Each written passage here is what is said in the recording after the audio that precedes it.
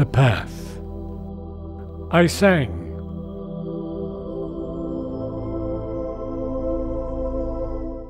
I sang upon the hilltops, in the glades, in forests redolent with earth's perfume, in evening's worship, in a simple shrine, and in my room when day was at its close.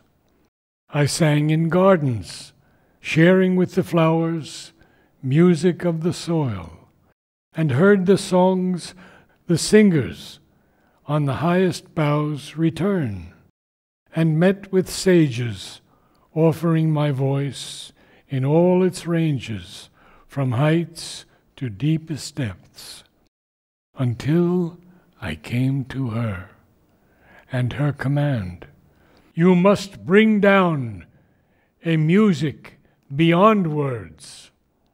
I wrote to her about my future's work, and she replied in words divine and filled with love, to keep always alive in me the spirit of consecration, and all will be well.